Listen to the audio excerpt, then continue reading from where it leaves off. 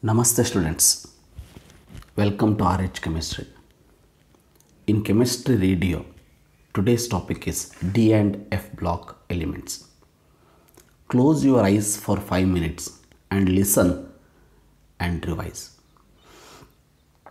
Some very important points in D and F block elements chapter I am going to discuss in the part 1 today. We know that zinc, cadmium and mercury are not considered as transition elements as these are not having any unpaired electrons in ground state and also in common oxidation state. Zinc, cadmium and mercury are not considered as transition elements. Remember that. Second important point is that common oxidation state of D block element is +2. And we know D block elements show variable oxidation state except for scandium and zinc. Except scandium and zinc, other elements can show variable oxidation state. Chromium and copper can exhibit +1 oxidation state also due to exceptional configuration. Exceptional configuration is there for chromium and copper. And always remember, highest +7 oxidation state in 3D series exhibited by manganese and highest +8 oxidation state is exhibited by, in the whole D block element, exhibited by osmium and ruthenium. Remember metallic bond strength when we consider. Metallic bond strength directly proportional to number of unpaired electrons and melting point directly proportional to metallic bond strength. And also enthalpy of atomization is also directly proportional to metallic bond strength.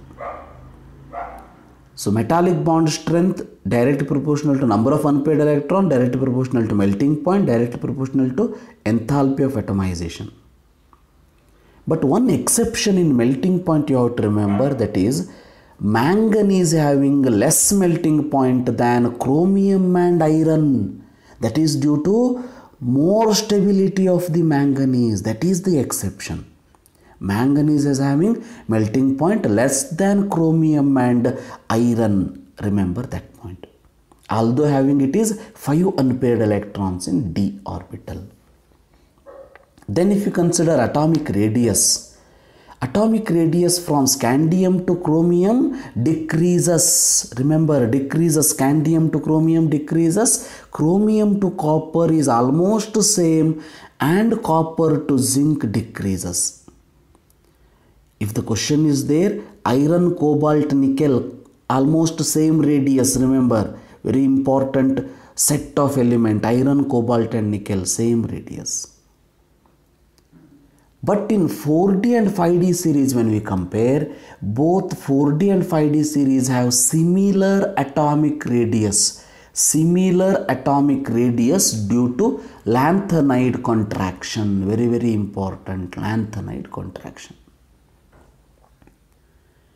Then in the oxidation state, if you remember, higher oxidation state for element, any element with fluorine and oxygen is more stable.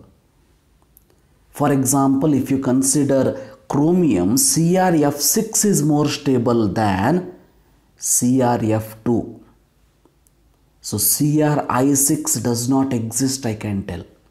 Always higher oxidation state for element with fluorine and oxygen is more stable because of strong oxidizing nature of iron, this fluorine and oxygen.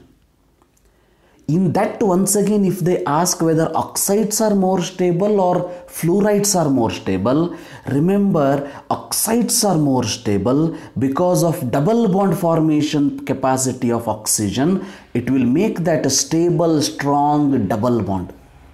Oxides are more stable than fluorides.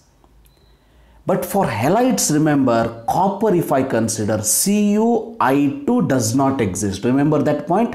CuI2 does not exist because Cu is not stable in +2 oxidation state with iodine.